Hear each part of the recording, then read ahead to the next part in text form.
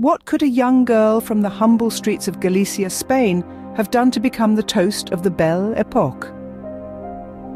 This is not a story of royal birthright, nor of a silver spoon. This is the enigma of La Belle Oterro.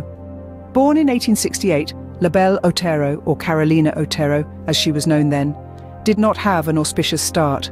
Raised in the poverty-stricken region of Galicia, her life was a far cry from the glitz and glamour that would later define her. Yet the spark of destiny was already kindling, waiting to ignite a path that would lead her to the heart of the Belle Epoque. As a child, she was a wildflower, dancing freely to the rhythm of her heart. With no formal training, she danced not to the tune of the orchestra, but to the symphony of life. She was a natural-born performer, and it was this raw talent that would prove to be her ticket to an extraordinary life. From the dusty streets of Galicia, she ventured to the grand boulevards of Paris. Here, in the City of Lights, she would become La Belle Oterro, the beautiful Oterro, a name that would echo through the halls of high society. Her allure was magnetic, her charm irresistible, her dance a mesmerizing spectacle that captivated the hearts of the elite and the imagination of the masses. La Belle Oterro was more than just a dancer. She was a symbol of the Belle Epoque, an era of cultural and artistic explosion. She embodied the spirit of the time, a spirit of freedom, of exploration, of living life to the fullest.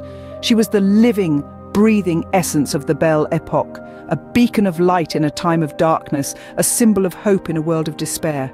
She was the toast of the town, the belle of the ball, the queen of the Belle Epoque. But how did she rise from the humble streets of Galicia to become the icon of an era? So how did this young maiden from Spain set the Belle Epoque ablaze? Born as Agustina Oterro Iglesias in 1868, Oterro's journey to fame was anything but ordinary. A Spanish gypsy girl from Galicia, she was born into a world of hardship and danger, yet the winds of destiny had a different plan for young Agustina. Fleeing the constraints of her humble beginnings, she made her way to France, the heart of art and culture. France, a land where the arts were as appreciated as bread and wine, was the perfect stage for the young and passionate Agustina. And so, she became La Belle Oterro, an embodiment of grace, beauty, and fiery spirit. As a dancer, Oterro was in a league of her own. She was not just a dancer, but a performer, weaving tales of passion, love, and tragedy with each sway of her hips, each flutter of her fan. Her performances were a spectacle to behold, a feast for the senses. Her beauty was as captivating as her talent. With almond-shaped eyes that sparkled with mischief and allure, a figure that was statuesque and graceful, and a smile that could light up the darkest corners, Oterro was nothing less than a goddess on the stage. But it was not just her beauty and talent that set her apart. It was her charisma, her magnetic charm that drew people to her.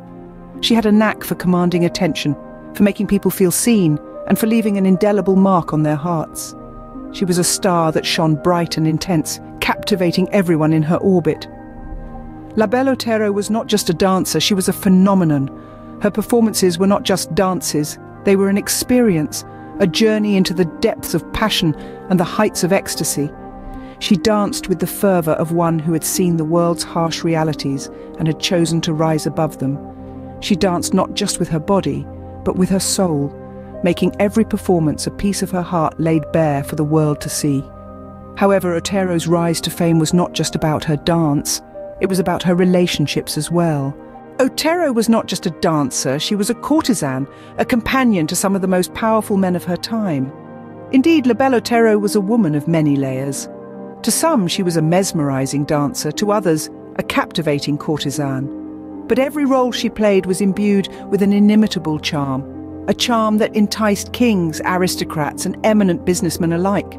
Consider the roster of her reputed lovers, a veritable who's who of late 19th and early 20th century power players. There were 6 crowned heads among them, including King Edward VII of England, King Alfonso XIII of Spain, and even the Russian Tsar Nicholas II. Each was bewitched by Oterro's allure, ensnared in her web of enchantment. But it wasn't just royalty that fell under Oterro's spell. Wealthy businessmen too were captivated by her. Take, for instance, the tycoon William Kissam Vanderbilt. His fascination with Oterro was such that he was rumoured to have gifted her a pearl necklace worth a small fortune. These relationships, though scandalous by the standards of the time, were instrumental in shaping Oterro's career and lifestyle. They provided her with the means to live luxuriously, to travel the world, and to continue her artistic endeavours. She, in turn, offered her companions a taste of her vibrant spirit and vivacious charm. Yet these relationships were more than mere transactions. They were testament to Oterro's magnetic personality, her ability to draw people in, to command their attention, their admiration, and yes, their devotion. She was a woman who lived by her own rules, in an era when women were often confined to restrictive societal norms. In the final analysis, it was Oterro's audacious spirit and unapologetic lifestyle that set her apart. She was a woman who dared to live as she pleased, who dared to love as she wished, and who dared to be unabashedly herself. Yet it wasn't just her relationships that defined Oterro, it was her audacious spirit and unapologetic lifestyle. Oterro was a woman ahead of her time, living life on her own terms and setting trends along the way. In an era where women were expected to be demure and reserved, Oterro was a whirlwind of audacity and charisma. She was a maverick, a trailblazer, a woman who dared to live life on her own terms. Her lifestyle was as unconventional as it was captivating. Oterro was a fashion icon, setting trends with her daring choices. Her signature style, flamboyant and extravagant, was a reflection of her vivacious personality. She was known for her love of pearls and diamonds, and her audacious outfits often featured these precious gems. She was also known for her famous black satin corset, adorned with strings of pearls, which created a stir in society and soon became a symbol of her unique style.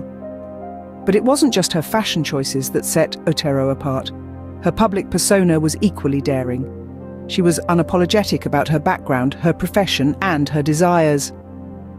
She was a woman who refused to be confined by societal norms, who boldly expressed her sexuality and her independence. Oterro's unconventional lifestyle had a profound impact on society's perceptions of women during the Belle Epoque.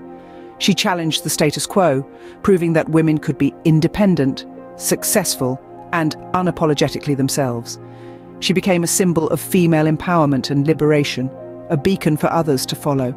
Her audacity, her charm, and her intelligence made her a force to be reckoned with. She was a woman who knew her worth and wasn't afraid to demand it. Oterro's life was a testament to the power of self-belief and determination. She was a woman who refused to be confined by societal norms, who boldly expressed her sexuality and her independence. Oterro's unconventional lifestyle had a profound impact on society's perceptions of women during the Belle Epoque. She challenged the status quo, proving that women could be independent, successful, and unapologetically themselves. She became a symbol of female empowerment and liberation, a beacon for others to follow. But what was the legacy that Oterro left behind? Oterro's tale is more than a rags-to-riches story. It's a tale of a woman who defied societal norms and left an indelible mark on the Belle Epoque. The mesmerizing La Belle Oterro, with her flamboyant life and audacious spirit, became an icon of the Belle Epoque. Her influence extended far beyond the realms of dance and entertainment, seeping into the world of fashion, societal norms, and the arts. She was a trendsetter, her unique style and daring costumes becoming the talk of Paris. Women aspired to emulate her, while men were drawn to her magnetic charm and vivacious personality. But Oterro's impact was not merely superficial. She was a woman who defied the conventional expectations of her time. In an era when women were expected to be demure and submissive, Oterro was outspoken, independent, and unapologetically herself. She refused to be confined by societal norms, choosing instead to live life on her own terms.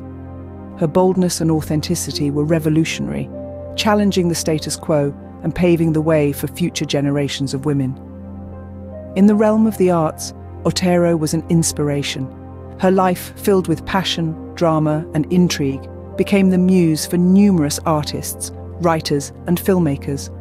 Her story was told and retold, immortalized in books, plays, and films, contributing to the rich tapestry of the Belle Epoque.